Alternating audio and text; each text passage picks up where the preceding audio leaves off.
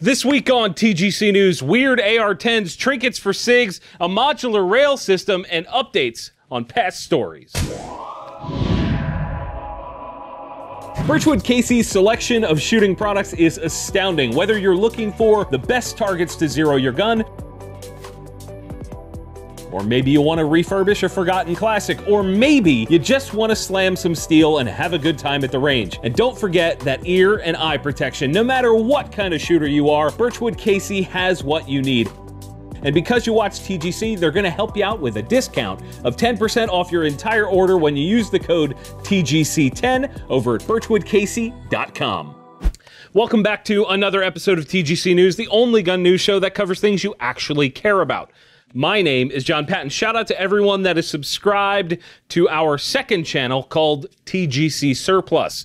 That's the home of our podcast, and it's awesome that you guys listen and watch when we record live. Now, how about some news? Sounds delicious, right? Yes, some news. Oh, no. As per usual, there is a ton of stuff to cover, so let's get to it. First up, Doublestar, a company most known for, well, the ugliest AR receivers known to man, has released the worst-looking AR-10 pistol known to man. It's called the Star10-p, and it's chambered in, you guessed it, .308 Winchester. I'll run through the accoutrements real quick.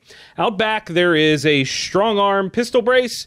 Then you have their weird-looking receivers, their G10 pistol grip, which I actually like, a CMC drop-in 3.5-pound trigger, then Doublestar's cloak M-lock handguards surrounding the 12-inch stainless heavy barrel, capped off with a rasp flash hider. I think that downward slant on the magwell really just hits my eyes weird. The whole thing looks like, I don't know, like a knight's helmet with a rhino horn sticking out of front and a ponytail out back. It's really weird. But besides my own discomfort with the styling, the Doublestar rifles are actually well built, and this one carries a price tag to match. The MSRP on this is $2,299.99. Grey Ghost Precision has expanded on their lineup of pistol slides.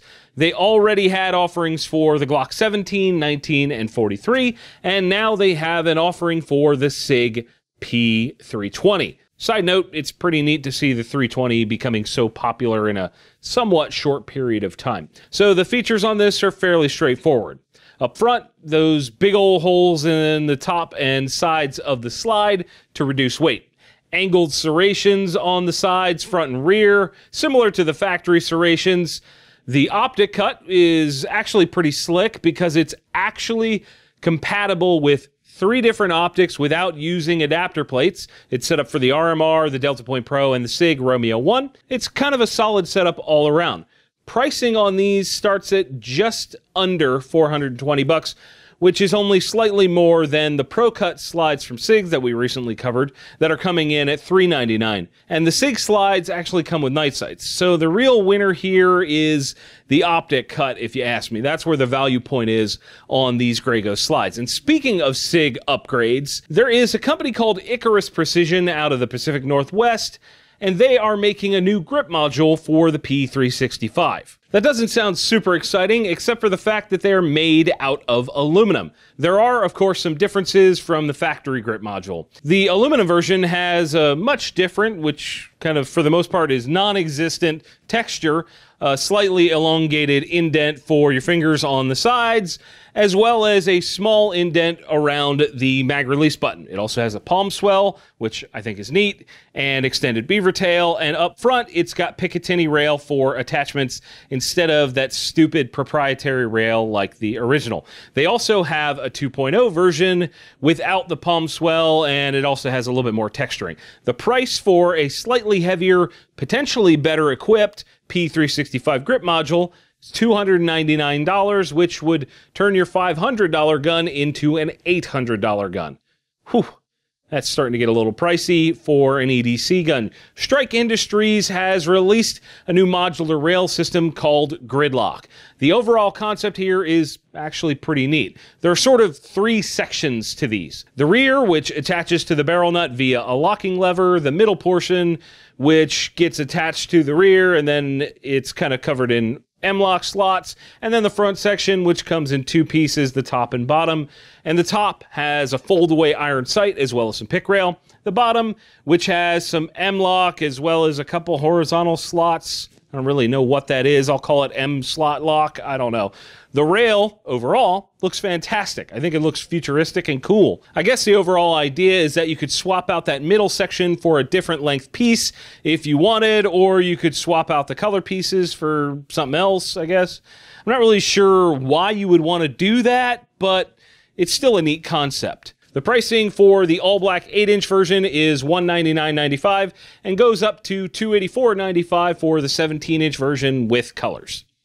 And now it's time for some updates on things we already covered. First up, you may remember that Prime Ammunition was tied up in some litigation with the Swiss ammo giant Ruag Amotech. There were some strong accusations in both directions, to include product being withheld and not fulfilled and bills not being paid. Well, it seems that might be over. According to a press release from Prime, the litigation has concluded. Jim O'Shaughnessy, the CEO of Prime, is quoted as saying, "Ruag contacted us and asked us to conclude litigation.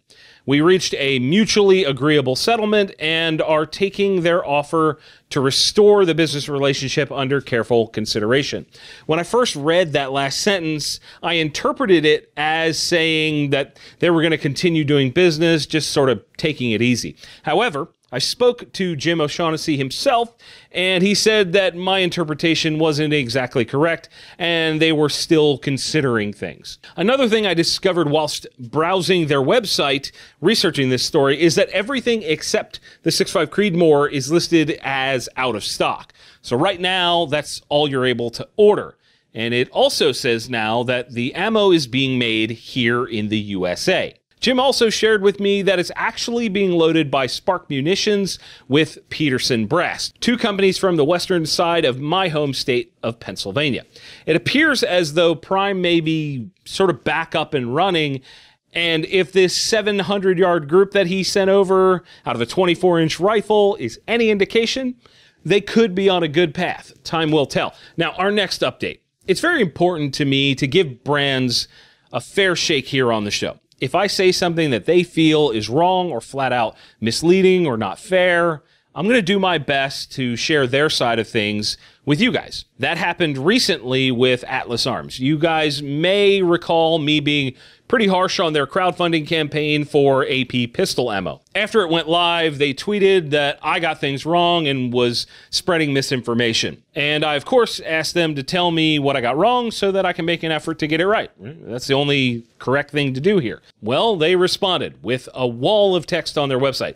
Unfortunately, we don't have time to read through everything, so I'm going to make sure there's a link in the description for you guys to read, maybe kind of read along everywhere except YouTube, because YouTube is dumb about linking to stuff like that. However, I will try to hit a few highlights as I interpret them. I said that their ammo was going to be 3D printed. I guess I assume that based on what folks commonly have available to them. That was actually incorrect, and if you're going to make it at home, you will need a hobby mill or lathe, which is way more uncommon. They also made a point about my comments on the $30,000 mark that they're trying to hit. They essentially said that $30,000 is a small amount of money for a project like this, and that they've invested significant time and $12,000 of their own money. I sure as hell hope you invested your own time and money into your business. You're a business owner. That's what you're supposed to do. It's not a badge of honor. And $30,000, as I took it, was not enough money for the project that you're trying to accomplish. So I thought you were going to fall short. The next thing that I suppose I misunderstood was that this project is less about the actual end product, the actual ammo, and more about the information, knowledge, and research gained from the project. It's all about the information. However, all of the promo that's on their website and in the video leads with the ammo, not the freeware that they plan to release afterwards. The focus in the promotion seems to be the ammo, not the open source data. And that's the reason I explained it the way I did. There's also a point about me saying that they may never deliver, and I still believe that. They basically go on to say that, yeah, we're going to deliver even if we have to fund it ourselves, but with donations we can do it faster and better. Yeah, obviously. but you're an unknown, and I have to warn people that you may not come through and that spending their money in a crowdfunding campaign is a risk. Again, you guys can go over to their website and read their response for yourselves. In fact, I encourage it. They feel that I slighted them. In some ways I did, but at the end of the day, it's not really up to me about how this all shakes out. It's up to you guys at home. Let me know in the comments section about what you think. If I was wrong, tell me.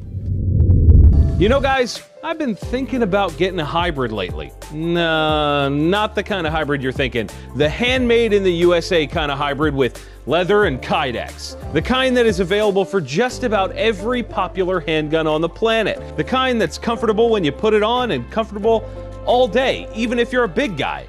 I might need a belt to go with it too. Crossbreed holsters will definitely check those boxes. And if you use the code TGC15 over at crossbreedholsters.com, you'll get a whopping 15% off your entire order. And now a segment that you guys really seem to be enjoying, Patton's Armory. This is a segment where I grab one of my personal guns and tell you guys about it. This is the only AK that I currently own. This is a Rifle Dynamics RD702. This one kind of has a slightly unique story. Right now it's sporting a Holosun optic. It's got this really nice Cerakote with the red and the black and the silver. I think it's cool. I love this rifle. It's also got an X-Tech mag in there. It's kind of just a really, really nice AK, and I thoroughly enjoy this. Now, the way I acquired this one is, I don't know, different than how most people acquire their guns. So I actually got this in trade. Basically, in exchange for promoting something that that particular person wanted me to promote, he traded me this beautiful rifle and even did the Cerakote. I mean, this thing is beautiful. It's got an ALG trigger. It's got a whole bunch of nice parts. All in all, there's a reason that this is the only AK that I own. Maybe someday we'll do a video on that one. If you guys enjoyed this little look at my guns and you want to see more, let me know in the comments. And now it's time for Friendly Fire, the segment where I answer your questions from all over the internet. This week, our questions are coming from the TGC Nation Facebook group. Greg Lewis says, what training do you think the average shooter needs in regards to medical training? I think that trauma classes specific to gun-related injuries are really important. However, they are very expensive oftentimes, and that is usually a prohibiting factor. Alex Black says, what would you recommend for a good all-around carry revolver? You could look at a Ruger SP101, Ruger LCR, Smith & Wesson 642 or 640.